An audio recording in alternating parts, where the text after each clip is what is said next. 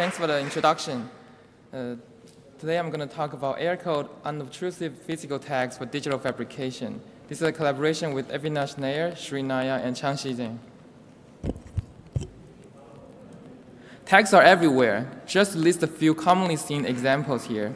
From luggage tags, boarding passes, product barcodes to mailing labels. Tags are an indispensable part of our life. They make our travel and everyday life much easier because they carry metadata to identify objects. They create hyperlinks between physical object and digital information. For example, linking the barcode on groceries to digital pricing and inventory stock information. And sometimes even guide interaction, for instance, showing which side of the package is up or whether it's fragile. However, with all these great features, there's one caveat. Tags alter appearance and compromise on aesthetics. For example, on this beautifully designed movie poster, although the QR code can conveniently redirect us to the movie website, the intrusive QR code greatly compromised the aesthetics. Similar to 2D art designs, putting traditional tags on 3D objects also changed the appearance and introduced undesirable visual intrusion.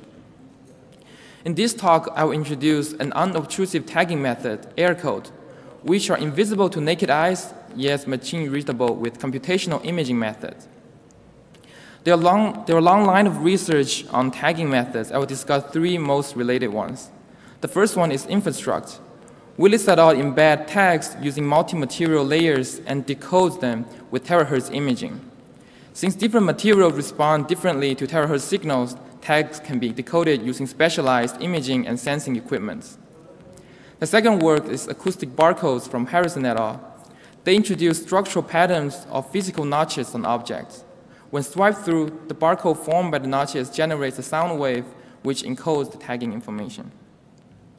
To facilitate interactions, instead of using tags, Affordance++ guides the user's arms using electric muscle stimulation. The desired interaction and affordance can be conveyed with real-time guidance. And different from previous work, we would like to embed tags inside the object without changing the visual appearance. To achieve invisible tags, we'll first look at how light transport and visual appearance works. Suppose we have a solid plastic slab, a light source, and a camera. For all the rays that reflect directly on the surface, we call them direct components. These direct components dominate the visual appearance. And when lights penetrate inside and scatter, it's called subsurface scattering. It happens in all non-opaque material like plastic, fabrics, papers, or even our skins. For the rays that arrive at the camera through this subsurface scattering, we'll call them global components. And in contrast to the dominant direct counterparts, the global one is usually very weak in intensity because energy is lost during the scattering process. When we take a single photo, these two parts are combined together, and the direct part contributes to the majority of the appearance. A natural idea is to embed unobtrusive tag in the global component while keeping the direct the same, hoping that overall change is not perceptible. Immediately, two questions arise. How can we guarantee the tags are invisible? We can imagine that if the global part is changed drastically, the tags will still become visible. And second, since in photos the direct and global are always combined together, how can we separate out only the global parts? Luckily for the second problem, there is already an existing separation method that solves it. By projecting different structural light patterns, for example, in this case, we use checkerboard, and we take serious images, we can computationally separate out the direct and global components. And I will use this photo of a leaf to show a typical separation result. On the left is a direct component, on the right is global. We can see the direct contribute to most of the visual features, whereas the global image captures the material difference in leaf veins through light transport and scattering. This is the kind of effects we are looking for. The global components capture the underlying material difference. And now let's look at how we can actually manipulate the global components during fabrication process. Our key idea is to place air pockets inside the object. Since the air pockets are beneath the surface, the dominant direct component is unaffected. On the other hand, in a global component, light scattered beneath the surface. The global components are different, at different regions will be different. Our project aims at finding the best location to put these air pockets. As an illustration, here we plot the separation result for this 1D example. X-axis is the position, Y-axis is the intensity. Since air pockets do not change the direct components, the direct intensity stays constant over this X range. As for global component, we will notice a drop over the air pockets because they change the light scattering behavior. And making use of this intensity difference, we can encode information. If we divide the object into 3 regions based on the global component intensity, we can encode 0 or 1 in each region. And from a top view, this 1, 0, 1 pattern looks like this. And white square is the 1 and dark square is 0. Using this basic idea, we can construct the full AirCode layout. And this layout is largely inspired by QR code. It consists of 3 main regions: markers, data bits, and calibration bits. The 4 markers are used to locate the tag. We use circular shape instead of squares to increase the decoding robustness under blur and noise. The calibration bits are used to reduce distortion and improve accuracy. The remaining binary cells are data bits to store user-specified information. Putting this AirCode into a printed piece, and this is our capturing system. Notice that AirCode has several distinctive benefits. First, it's embedded during fabrication process, which means no post-processing or extra electronic installation is needed. Second, the tags are invisible and unobtrusive to the input geometry. Third, it can be decoded easily using consumer-level camera and projector setup. And now I will talk about how to make sure the embedded markers and beads stay invisible. This invisibility problem is closely related to the concept of contrast threshold. The definition of contrast threshold is very straightforward. It's the minimum contrast required to see the target reliably. In other words, we want the change in our global component to be smaller than the threshold. This way, the embedded tags can be seen reliably. And it turned out this invisibility problem has been widely studied in physiology and vision research. 2 main factors contribute whether or not we can see a target with our naked eyes: contrast and intensity patterns. Let's look at each of the factors. Contrast is defined as a difference between maximum and minimum luminance normalized by the space average. This is very easy to compute given an image and their pixel values. As for the intensity patterns, various patterns have been studied, such as sine waves, square waves. And notice that these primitive shapes closely resemble the typical global component of a fabricated objects. So we adopt the results and the statistics from the vision research. And in these papers, the contrast threshold varied from 0.1% to 10%, depending on the pattern features and overall luminance. To interpret and use this result, we need to be able to predict the contrast by simulating global component of air pockets. And in order to do that, we use layered scattering model commonly used in rendering, proposed by Donner and Jensen. Let's look at the first single layer case. For each layer, there are 2 profiles: reflection profile R and transmission profile T. Both profiles describe the ratio of outgoing energy between incident and outgoing rays, and D is the distance between incident and outgoing directions. If both the incident and outgoing rays on the same surface, it's a reflection, otherwise it's a transmission. This profile can be easily measured and stored in the database. To incorporate air pocket, we need to look at how multi-layer profile works. And here are 2 layers with different reflection and transmission profile, R1, T1, and R2, T2. The goal is to compute the combined reflection profile R because that's what's captured on camera and that's what we perceive. If a ray comes in and leaves at the top surface without transmitting to the second layer, the contribution is simply R1. This is from the definition of reflection profile. In a more complicated case, when the ray is scattered into the second layer and reflect back the first layer and comes out, the contribution is T1 times R2 times T1. The first transmission is T1, and the reflection from the second layer is R2, and the final transmission passing through the first layer again is T1. And this is the 1 bounce scenario. Similarly, this extends to 2 bounce cases, and so on and so forth. This expression can be simplified and computed efficiently with an analytical formula. And this also generalized easily to multi-layer profile calculations with air pockets and printing materials.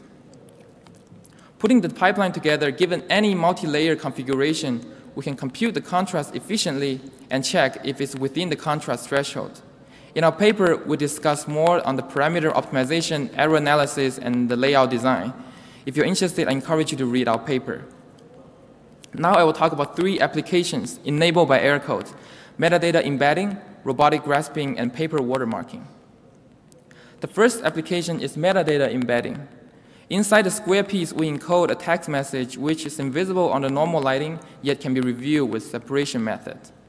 And here is the same piece holding in my hand.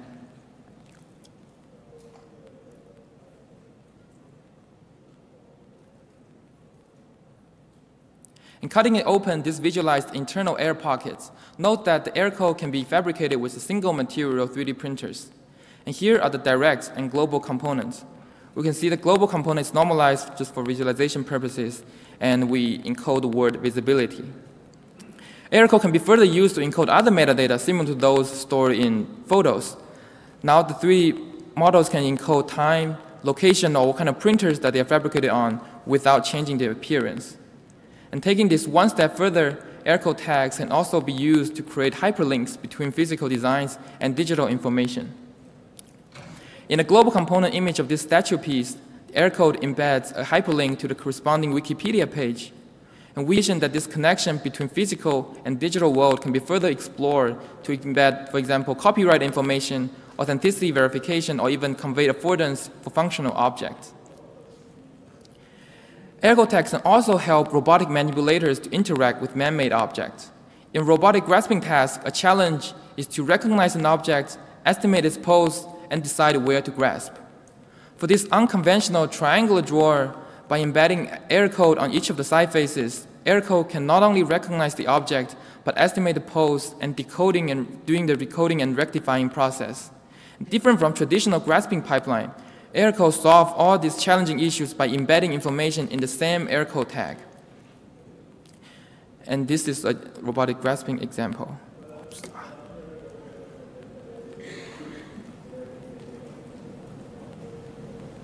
Is it playing? Oops. Sorry.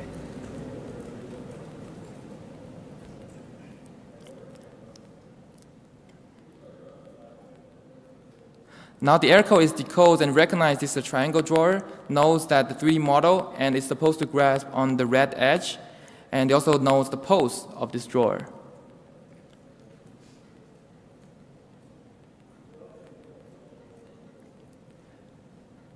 And since we do not use traditional object recognition or depth sensing, even if the handle is fully occluded, in this case, we can still recognize the drawer and predict the grasping location and succeed the grasp.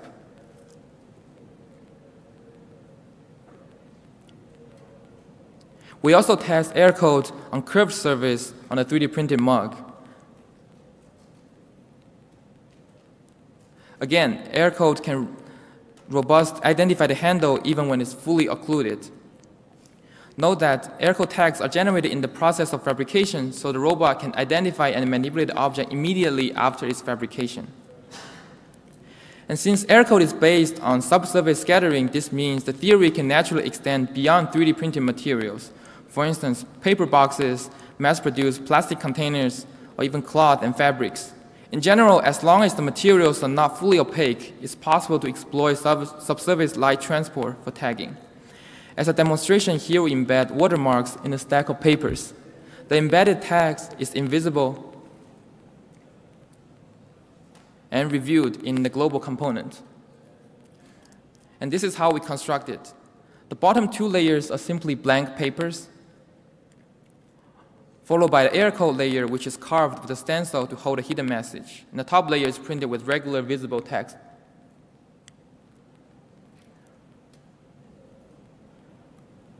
And here are the separation results. To further clean up the image, we can create a binary mask from the direct image and apply standard image impending algorithm to review the underlying tags clearly. While this demonstration is a simple experiment, we're excited about the potential to generalize to a wide range of materials. In summary, we propose AirCodes to tag physical objects. These unobtrusive tags are embedded during fabrication and can be decoded robustly with a camera projector setup, and our theory generalized to all non-opaque materials. For future work, currently the separation takes several minutes due to the structural light pattern sweeping. And we believe this will improve as we have more powerful projectors and better camera sensors in the future. And all the examples that we show are smooth surfaces. For shapes like this with very bumpy surface or very thin structure, it will be challenging to directly adopt AirCode. and more complex geometry is a promising future direction. With physical tags, another issue is long-term preservation. The property of plastic material changes over time, especially for the 3D printed ones. For example, these two are exposed to different humidities. In our experiment, the models have been printed for almost a year, and the optical property still holds for robust decoding, but we need more rigorous tests to understand the long-term impact. Last, since AirCode is embedded during the fabrication process, it's almost impossible to change once it's fabricated. So we'd like to investigate ways to change it without reprinting the whole structure. I'd like to thank our colleagues for their support and to Thingiverse users for sharing their models. I also want to thank NSF and Adobe for funding this research. I have some of the prints with me here. Please drop by at the end of the session to challenge yourself to see the invisible. And with that, I want to thank you for your attention.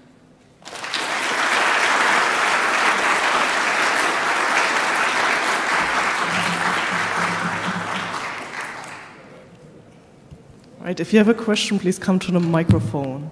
So you briefly touched on this in the summary of the more complex 3D structures, right? Because all you showed was like the 2D air text, basically. What's the problem? Is it more from the vision side, or do the pockets need to have a certain size, or what's the challenge of the structures? Currently, it's most the printer resolution. Yeah, that's limiting the AirCode like bit size. Yes. Okay. Yeah. I noticed that in the photos that you showed, a lot of the objects are just white in color. Have you had experiences trying this method on different colored objects? We haven't tried other colored materials, mainly because the printer that we have only prints white material, but the theory generalized to other, like the paper we show is actually in a yellow shade, and it works too, so I guess it's generalized to other colors too. Okay, thanks. Yeah. Hi, Jonathan Dieber, Tactual Labs. It's great work. Well, I was just wondering, so some of the examples you talked about in the future of some mass-produced items or paper that were, injection molded or produced in a mill, those obviously aren't conducive to the customization of each individual object that a 3D printed object would be. So I was wondering if you had thoughts about how this could be integrated with something that was an actual mass production, like injection molding, versus putting on a label or laser etching a label or something that's done after the manufacture of the mass-produced objects. Yeah, we haven't really thought about the ink like modeling process, but in general, as long as the plastic containers, they doesn't have to be single material. It could be multi-plastic that has different optical properties. It's just that in our case, we can enable this in a lot of 3D printers that only support single materials. So as long as the mass-produced plastic can support like multi-material combination, then yeah, our method should work. Hi, thanks for the presentation. It's really amazing work. I like it a lot. So this is more like a thought experiment, like, and I guess also as a more of a subsurface scattering question. Did you try anything with different materials, like I don't know, like embedding water instead of only air, or like squishy materials, or anything like that? Yes, actually we tried with the support material that's usually come with most 3D printed piece, and the problem with that is in the global image it's usually blurry because of the reflection index. It's very similar between support and model material, and that's why we choose air, because that has the most distinctive difference. Thank you.